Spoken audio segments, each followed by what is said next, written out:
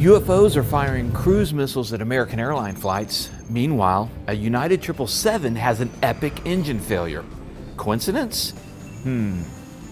This, and is it time to remove Cherokee from all the Piper planes on Taking Off? Hi, this is Dan Milliken. We're here on a shoot for S Films, and I thought I'd get an update for you on the aviation world. And of course, there's no coincidence. No UFOs attacked any airlines this week. The week in aviation world has been a little busy. And first off, the United flight that everyone should have heard about by now, and that's a 777-200 series, took off from Denver for a trip to Hawaii and experienced a right engine failure. And by failure, I mean a catastrophic drop engine parts all over the neighborhood kind of failure. Incredibly fortunate that not only did the pilot successfully land the damaged plane, but no debris injured anyone on the ground.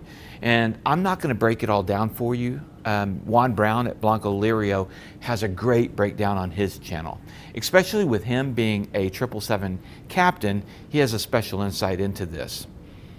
But what can the general aviation community take away from this one to make us a better pilot and a better person? Well, how about the flight crew's professional response to an emergency like this? They declared an emergency right away, something I think us GA pilots are reticent about doing. They took a breath and ran their checklist. They made wise decisions on which runway to land on and which procedures to use. And if I have an emergency, I want to emulate them.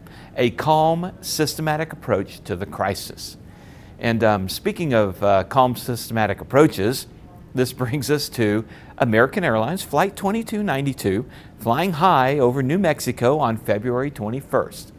The pilot contacted ATC inquiring if they had any radar target on an object that passed over them at a high rate of speed. Have any targets up here? We just had something go right over the top of us that, I hate to say, this looked like a long cylindrical object. It almost looked like a cruise missile type of thing moving really fast that went right over the top of us. And the plane was around 37,000 feet. And surprisingly, neither the FBI or the FAA has commented. Go figure. Where's Mulder when you need him? And if something was being tested out of the nearby White Sands missile range, then I'd say something went horribly awry. But either way, the pilot saw something, and nobody's offering an explanation at this time.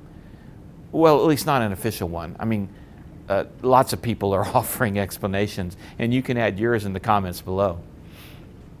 Okay, so now let's go to a politically sensitive topic of today's issues. The football team in Washington has announced they're in no hurry to name a new mascot for the team after being known as the Redskins for decades. And now, demands are being made by the chief of the Cherokee Nation to remove the Cherokee off the venerable Jeep. And I think you see where I'm going with this. How long until Piper has to rename all their planes? Besides Cherokee, you have a plethora of other Native American references in their line of aircraft. And I know what I think about this, but you tell me what you think about it in the comments below. Should they rename the Cherokee Piper, the Seneca, and all those? As for me, clearly, this is cancel culture at its finest. And if someone were to name a cool vehicle or an airplane after me or my people long after I'm gone, I would be honored if I weren't so dead. Redskin, I get it, more of a negative slang, but where does it stop? And because I'm bringing this up, will this show now get canceled? I hope not. Okay, now on to some comments and questions we've gotten a lot of. Most of you have seen the video where Christy talks about a flying club member being caught doing aerobatics in her Piper Cherokee Warrior. And there's been a couple of questions that we're seeing over and over again. Well, we caught up to Christy recently on our live broadcast, and she answered those two questions. Number one question about the Wong Warrior being flown inverted. Here we go. People all over are asking, tell us their name. You got to protect us. You got to dox the guy. What's your response? I will not do that. And why? I will not do that because I have been advised by a legal counsel, an aviation lawyer, that said it's just not a good idea. I mean, we're not going to gain anything from it. We're dealing with the issue in-house. I know a lot of people want answers. They want his name and whatnot, but it's not worth it. What's done is done. I've already advised the local area flying clubs, flight schools, and rental businesses of who this person is. We have an unofficial blacklist. And so they've been made aware of the situation, but as far as putting his name out there, we're not going to do that. Number two is, surely you're not paying for all the inspections and all the work that's being done on your Warrior. Is the guy paying for it? That's what people want to know. Is he paying for it? What's your answer? So that's the plan, is that we are working with his insurance. We do require all of our flying club members to carry insurance.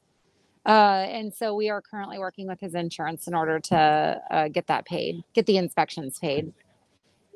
Okay, so it is going to come through his insurance, and it's going to pay for all these inspections. That's what we're working on. That's what we're hoping for. But the story is not over yet. We're still in process of getting through everything. Well, that's the quick TLDR wrap up for the aviation community this week.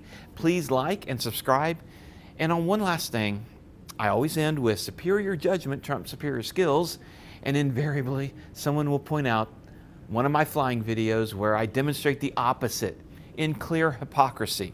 So I'm going to stress to you guys what I said when I first uttered those words. The saying or mantra is for me first, and if you can benefit from it, great. But I know myself, I sometimes lack judgment, and then I hope and pray for superior skills to get me out of the jam I shouldn't have put myself into in the first place.